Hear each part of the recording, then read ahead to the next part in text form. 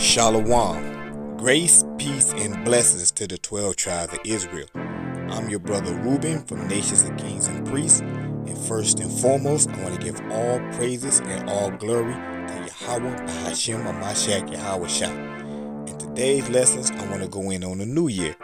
Is the new year in January the 1st in the dead of winter, or is it in April and March as the Bible predicts? So let's God be true and every man a liar. So let's get to the scriptures. Before I go into the New Year's lesson, I wanted to show you a few precepts to give you the understanding that let God be true and every man a liar. So we must trust into the Bible and not the understanding of science or man. So this is 1 Corinthians chapter 14 and verse 33, and it reads, "For God is not the author of confusion, but of peace, as in all churches of the saints." So the scripture is telling you God is not the author of confusion. He don't confuse things. Alright. So let me get the next precept. The next precept I want to go to is Colossians 2 and 8. See, these basic precepts our people need to learn. So it reads, Colossians chapter 2 and verse 8, and it reads, "Beware lest any man spoil you through philosophy and vain deceits, after the tradition of men." See, that New Year's is a tradition of men, right? And it's going to explain. After the rudiment of the world and not after Christ. So that's a tradition of man. This is not a tradition of Yahweh or Christ, right? So let me get the next precept. The next precept I want to go to, I'll go to Acts. Let's go to the book of Acts, chapter 5, and verse 29. And this is the apostles. They had the understanding because they had the teaching of Christ. And you have it today also if you was to study and put your mind into the Bible and turn the TV on. So this is Acts chapter 5, and verse 29. And it reads, "Then Peter and the apostles answered and said, we ought to obey God rather than man." So according to the Bible, we ought to obey God rather than man. So let me get the next precept. The next precept I want to go to is Psalms chapter 82 and verse 5. And it reads, "They know not, neither will they understand. They walk on in darkness. All the foundations of the earth is out of course." So the scripture is telling us that all the foundations of the earth is out of course. Even the days, the years, and the time, and the new year. And I'm going to get that in the book of Daniel. The book of Daniel, chapter 7, and verse 25. And it reads, "And he shall speak great words against the Most High." Who is the he that's speaking great words against the Most High? So-called white man. You can read that in Job chapter 9 verse 25, and it quotes, "The earth is given into the hand of the wicked." So whoever rules the earth is the wicked, and that is the so-called white man. So I'm going to read it from the top. "And he shall speak great words against the Most High, and shall wear out the saints of the Most High." Who is the saints of the Most High? The Israelites. Psalms 148 and 14, right? "And think to change times and law." So the white man, he changed times and law. Tell you the God laws are done away with. He changed times. Tell you the Sabbath is not on Saturday, it's on Sunday. He tell you the New Year is in the dead of winter and not in spring, right? Reading on. "And they shall be given unto his hand until a time and a dividing of time." So the earth and all the wickedness is given to him for a certain amount of time before the inheritance come back to the Israelites. Okay, now let's get into the lesson. Okay, so now I want to start the New Year lesson. And I pulled up the concordance here on my phone. And I wanted to break down these words to show you the proper understanding. To show you that the New Year is not in the dead of winter, it's in the springtime. So we got the concordance to break down certain words and give us the proper understanding. So what I have pulled up right here is Exodus chapter 12 and verse 2. And it reads, "This month shall be unto you the beginning." So back then, in ancient times, what it mean month? Did they have a calendar back in ancient times? No. So let's go to this word, this month. Pull it up. H2320, and the word is Kodash. And the definition is, let's read number 1.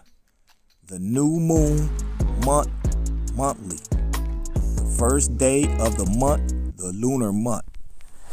So the month is actually called the new moon, right? Because they use the new moon to determine the days and the times, right? You can read that in Genesis. So let's go back.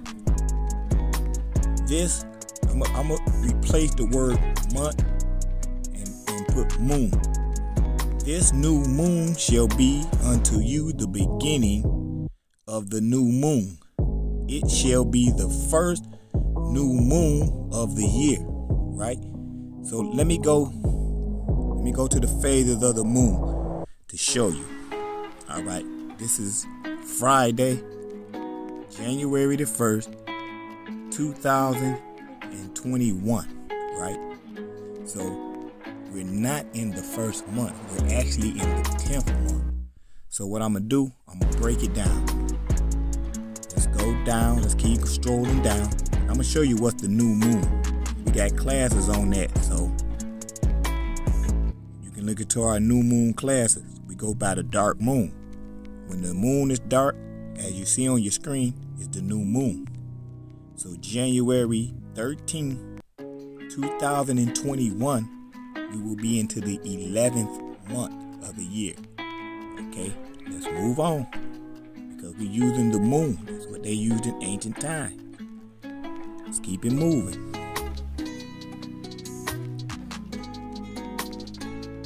So, the next new moon will be February 11th, 2021, which will be the 12th month of the year. Okay, the 12th month, all right, according to the new moon and according to the Bible. So let's keep it moving. Let's keep going. Remember, the dark moon is the new moon. Let's keep going. So the new year will be Saturday, March 13, 2021. That is your new year, according to the Bible. Okay, so I'm going to go back to the Bible to show you that March 13th, 2021 will be your new year. Okay, so let's go back to the Bible. Okay, so we established in Exodus chapter 12 and 2 that the word month means new moon. Okay, so let me go to the book of Deuteronomy.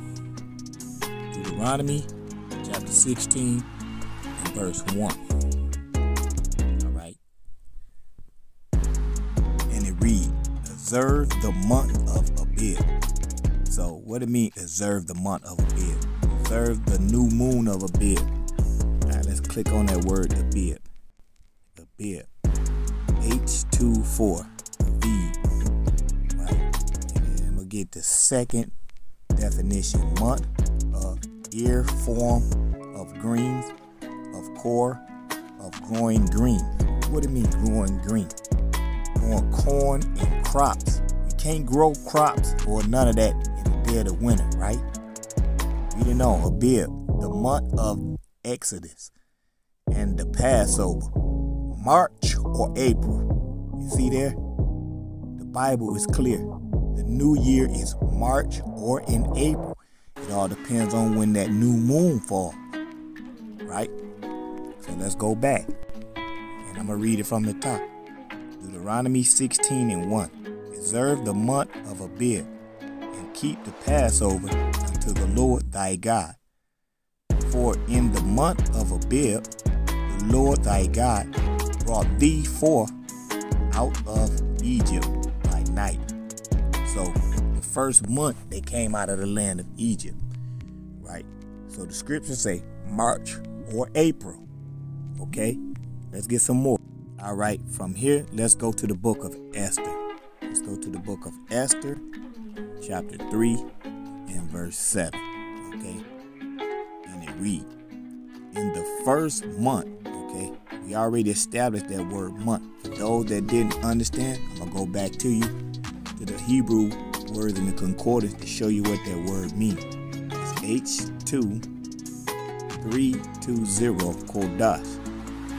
The new moon month, monthly, the first day of the month, the lunar month, right? So we got that established. So they used the moon to establish the month. So let's go back. In the first month, or the first new moon, that is the month of Nisan. Okay, what is the month of Nisan? It's talking about the month of Abib. So let's look up that word. H5212. Right? Nisan. The first month of the Jewish calendar, correspondingly to March or April. What? The first month is what? March or April. And I just showed you that in the phases of the moon. So, New Year is not in the dead of winter. So, January the 1st, 2021 is not the New Year. According to the Bible, March 13th, 2021 is the New Year. But we really don't know if we're living in 2021. Remember the scriptures say, Daniel 7 and 25, they changed laws and time. So I hope you were edified with this video, Brother Ruben. And with that, I'm going to say shalom.